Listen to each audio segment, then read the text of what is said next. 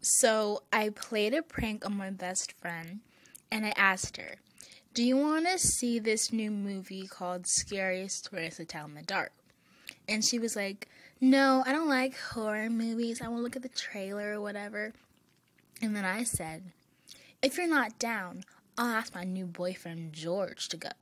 And then she's all shocked, like, who? I'm like, my new boyfriend, George. And then you can read all this blabber, and she asked, She asked, is this a fictional character? I'm like, no, because, I love my anime men's. My anime husbandus are beautiful. This is more blabber. You can read that if you want. And she's like, that's awesome. When can I meet him? And, like, here's a picture of him.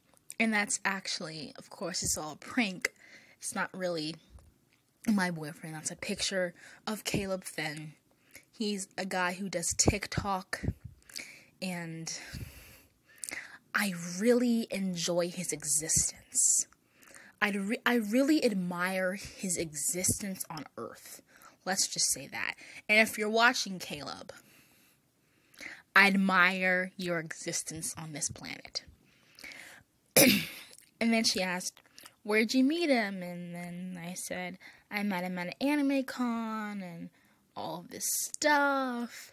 And he's like, how long have you been dating? I'm like, a couple of months and a bunch of boring stuff. And you can read that if you want. And then there's her being a supportive friend. And then that's the end. Well, best friend, I know you're going to watch this video because you subscribe to me, and you're a good friend, and you watch all my dumb videos. Well, not dumb, intellectual videos, whatever. I have 2 words for you. 3 words, actually. It's just a prank, bro!